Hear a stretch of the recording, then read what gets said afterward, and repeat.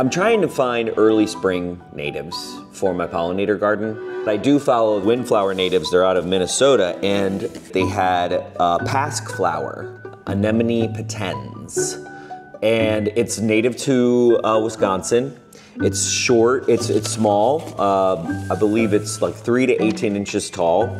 You know, I want to have early native nectar for insects and for the garden in general. So here we go. Oh, I got a flower already, so I'm gonna have to put that into the ground ASAP. Put some fertilizer and I'm gonna put a little bit of water. It rained last night and I always make this mistake after it rained.